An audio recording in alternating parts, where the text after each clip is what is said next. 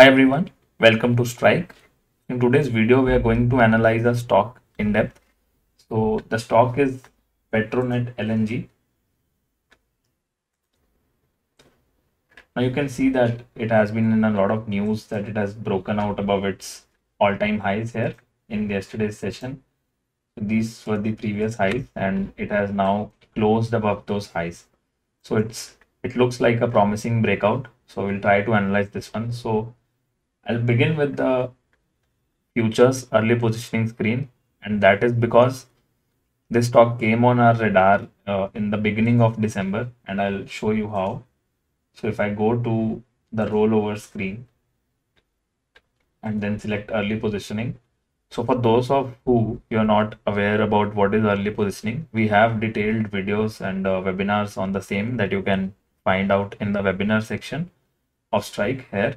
And also you can check the same on YouTube channel. So all the numbers that you're seeing here is the starting open interest on the first day of new expiry for each stock. So whenever there is a big deviation, be it upwards or downwards, basically the OI reaching an extreme number on the first day of new expiry, it reflects us that some big positions have built up in this stock and there can be a big trade that can unfold. So if I search for the same stock here, now what you can see here is that on an average since last year, its OI at the beginning of expiry was close to 1 crore 30 lakhs, 1 crore 25 lakhs, and so on. So if I fast forward to this November and December period, you can see gradually it started reaching the 2 crore range as well. But what happened here in December 2023 was it doubled. So the OI was 2 crore 19 lakhs in the previous month, the starting open interest I'm talking about. And on the first day of December expiry, it doubled to 4.5 crores. So the same data is now visible on the expiry to expiry chart. So all these lines you are seeing reflects the price change from one expiry to next expiry, and the open interest tells us what is the beginning OI on that. So you can see here the spike at the end of November, the open interest was at all-time high. So which means there was a huge short buildup. From there on, it has started to given us short covering rally. So now let's view it on the day-to-day futures chart to get a better idea of it. So this is the chart. If I zoom out, then you can see I'll just plot some horizontal lines on the open interest. So this was the range in which its OI used to oscillate in all this period. So some people will also consider this as a huge triangle pattern that was a multi-year pattern. And now I'm talking about this period, that is the beginning of December. Let me mark it with a vertical line.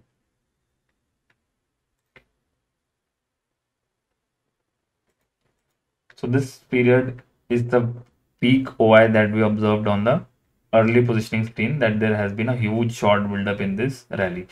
So this was the point where with the help of other technical tools, you could have entered a long trade. And by that, I mean the rally was in the beginning backed by short covering. So OI did started to fall, and the previous peaks in OI, this line has become a new lower end for the stock. So now we can say that the range for the OI has been changed to this zone. So it is oscillating in this zone. So this whole short buildup was covered here in this rally, and again you saw some kind of unwinding here. And now what we are seeing is the OI has been rising since the beginning of April along with the rise in the price. So now there is a fresh long buildup that is happening on the way up. And if we look at volumes also, then the volumes have also picked up, and you can see yesterday's breakout has happened on a very strong volume.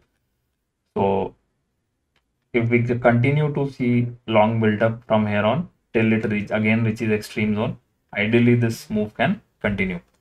So this was the insight on the basis of futures data that this stock had made us interested way back in December. So I'm just talking about data points here. I'm not trying to give you any trading or investment advice. So that's the take on futures data.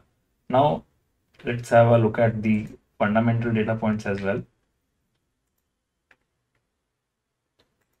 So as you can see, the recommended parameters here are the PE as well as the EV is to EBITDA ratio, and I'm looking at the 5-year data. So these lines in the middle are average and median lines. The green lines below are the -1 and as well as -2 standard deviation, and on the top we have +1 and +2 standard deviation.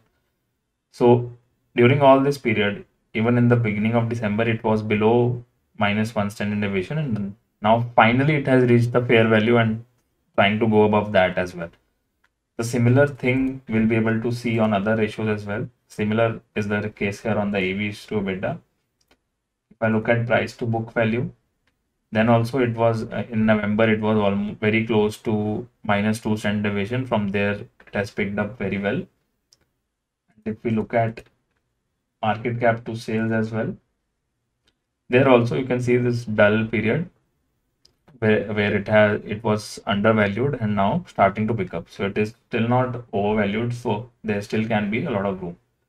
Now I'm going to the charts and I'll begin with the valuation setup only. Now valuation setup is nothing but looking at the valuations along with the RMI cycle. So you can see here on the weekly chart, valuations had been lying in this region for a long period of time, but the stock used to remain sideways. So this is where the momentum helps you. Then when you finally start seeing momentum build up, like here, you can see the weekly RMI gave a signal on 11th December weekly candle. So if I convert it to candles, you can see whole rally has played out. And so basically cheap valuations alone are not enough until you get some momentum in the stock. So now let me go to the plain technical chart so that we can analyze more.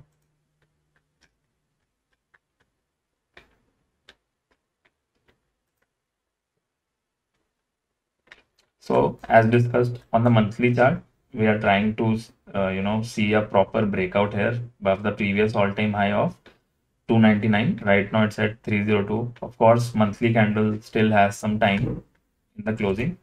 We look at weekly. We did see some whipsaw here on the weekly RMI, but all other factors are still bullish. And on the daily chart, this recent signal we got around the end of March when the price was around 263 and 265. Now it is already up to 302. But looking at the strength of this breakout, this might actually continue to go up. Let's go to the overview page to look at the seasonality patterns. So seasonally, April and May have actually been good months for this stock, and currently we are in April and it has already returned over 14% return this month. So next month also looks bullish from the seasonality point of view. So there's one more interesting scan on which I saw this stock. So if I go to scanners, yeah. So this is the ATR scan that I run sometimes for the bullish ATR signal. So ATR is nothing but the average true range, that is average daily movement for that stock. And when a stock moves up or down more than that, it is something that we try to spot on this scan. And what happens in conjunction to this is sometimes it is accompanied by breakouts both in the ATR as well as in the stock itself. So here in yesterday's result, the stock has popped up, and now we know that it is a breakout to all-time highs, even above this 2019 highs and even above this recent highs of February. So let me draw a line here.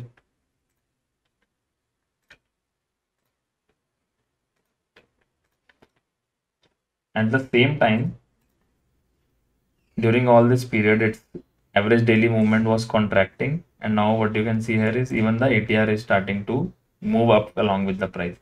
You can see this part of the chart as well where the ATR was moving up.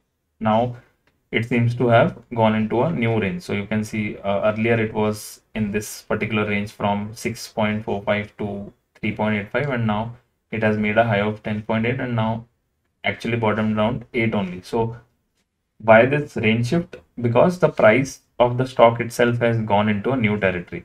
So this ATR is based on absolute price terms, which is why from time to time it can change its ranges as well. So this is a important way of tracking the breakouts. Now, if I am going back to the stock section to look at other technicals as well as volumes we already discussed. Now, if I look at other momentum indicators like MACD, here also very recently we have got a fresh bullish signal that is still going on. So previously also, if you see, the signal we received way back in November lasted up to February. So this time it's been actually very less days as of now. So now, since it has already broken above this resistance of we can say 295 to 300 zone, so that can be a important support now. So if I draw the lines, so this is 296 and the previous high was 299. So one more line on 299.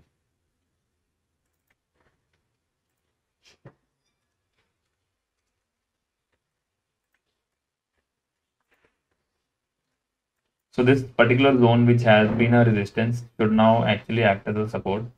While we are at it, let's also see options data. Now what you can see here is highest call open interest is at 300, right? As well as highest put is also at 300. And in yesterday's session, the total put writing exceeded the total call writing by more than double.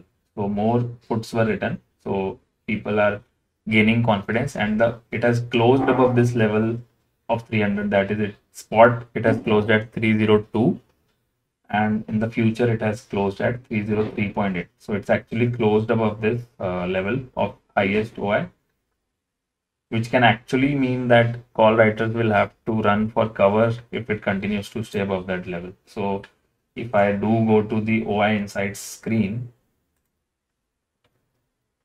see what it tells me. Yeah. So the same thing we can see here is it has closed above the resistance of 300, and 300 writers have actually reduced in yesterday's session, and there has been a huge buildup in the put writing. So put writers are gaining control over this level. So 300 can actually now act as a good support for this stock going forward. So that's pretty much it about today's video. We tried to look at a very long-term breakout in this stock backed by futures and options data. And we also had a look at the fundamentals, which were the valuations were very cheap back in December, and now they seem to have a pickup in that. So if you like this video, do give us a thumbs up and subscribe to our channel. We'll stay tuned for such future analysis. We'll see you in the next video. Thank you.